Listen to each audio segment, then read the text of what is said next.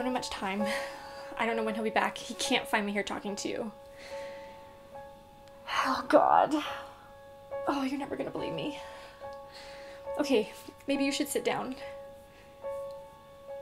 Okay. Isaac is dead. Fell strangled him. He's dead. Steph! He's on his way here right now, so I need you to believe me. Okay, this is happening. It's not a joke. It's not a nightmare.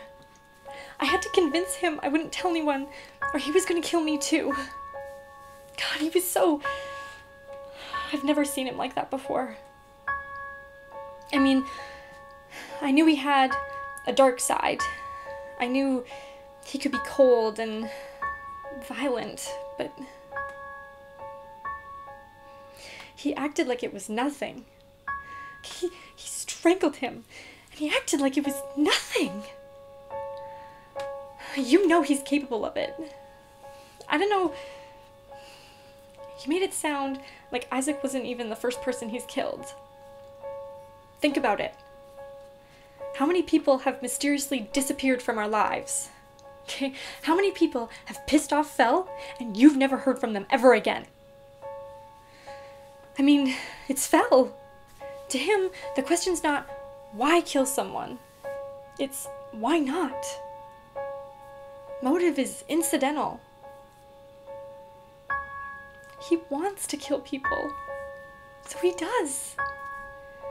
To him, it's that simple. He's a sociopath. It's so obvious, really. I don't know how it took me so long to figure it out. God, it was so stupid. I thought he cared about people. I thought he was my friend.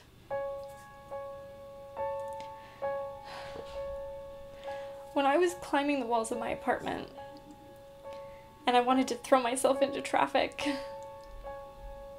he was there.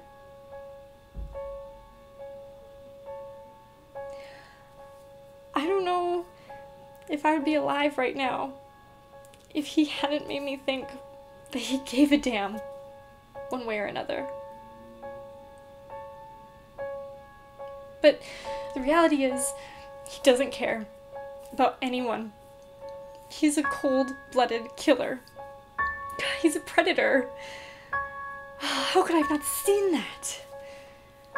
Or if I did see it, and I fell for him anyway, then what does that say about me?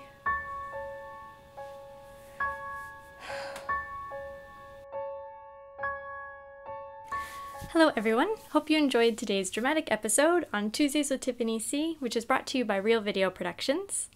For today's show, I had chosen to do a monologue from the play Rage is Loud, which was written by Kellie Powell, and I was portraying the character of Eve.